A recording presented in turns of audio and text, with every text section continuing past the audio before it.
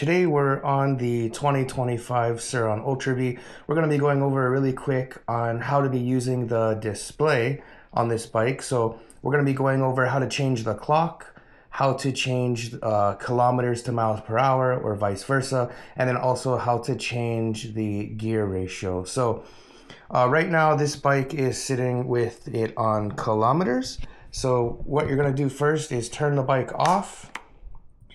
And with the bike off, you're gonna hold M, and then you're gonna turn the bike back on. That's gonna cycle through, and now we're in miles per hour. Now, in order to change the gear ratio, so if you've changed your rear sprocket, you're gonna push the second button down here, S. So with the bike off, you're gonna hold S. You're gonna turn the bike on.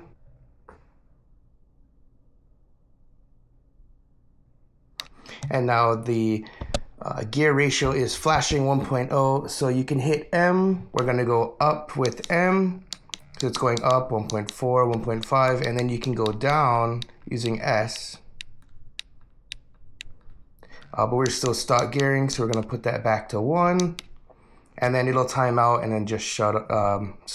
It'll time out and stop blinking, or you can just turn the bike back off. So now with the bike back on, if we wanted to change our clock, you're just gonna hold M. Holding M will start flashing. And now the first batch of numbers, you use S to change it. Pressing M will get to your second list of numbers, and you press S to change that. Press M again, and that'll set your time.